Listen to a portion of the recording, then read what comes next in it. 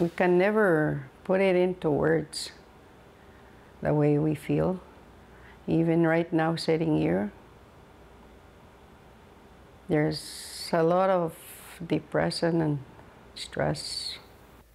The provincial and federal governments agreed last year to a $90 million settlement. The money will go to individuals in 4 First Nations. The communities flooded after the Manitoba government diverted water from the Assiniboine River into Lake Manitoba to prevent flooding in Winnipeg. As Karen Pauls tells us, many of those who were hardest hit are still not able to return home.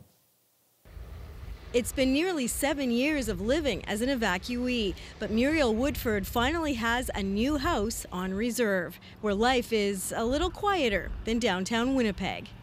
The addictions, drugs, alcohol, and the dangers of living in Winnipeg. But after dreaming of home for so long, it's not quite what Woodford expected.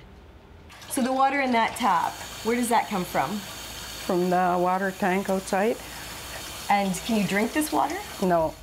Water is trucked in, sewage trucked out, but We only have 2 water trucks and 2 septic trucks. still, these are the lucky ones. 2,000 other people are still living in hotels and apartments in Winnipeg. It's costing the federal government $1.6 million every month to cover those expenses. Total cost of the evacuation so far, $175 million. The provincial and federal governments have not admitted wrongdoing for diverting the water that flooded 4 First Nations, but they have agreed to pay $90 million in compensation. About 7,600 band members are eligible. Depending on how many opt in, adults affected the most could get up to $67,000 each. They can finally start over again, and they've been waiting for that opportunity to just put this behind them and move on.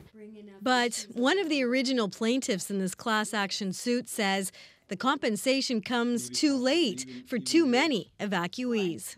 Just today, another elder from Lake St. Martin passed on here in Winnipeg, and he's never going to see anything or enjoy the benefits of this decision. Still today, it affects all of us. Muriel Woodford welcomes the compensation, but she says so much of what was lost can never be replaced. Karen Pauls, CBC News, Little Saskatchewan First Nation, Manitoba.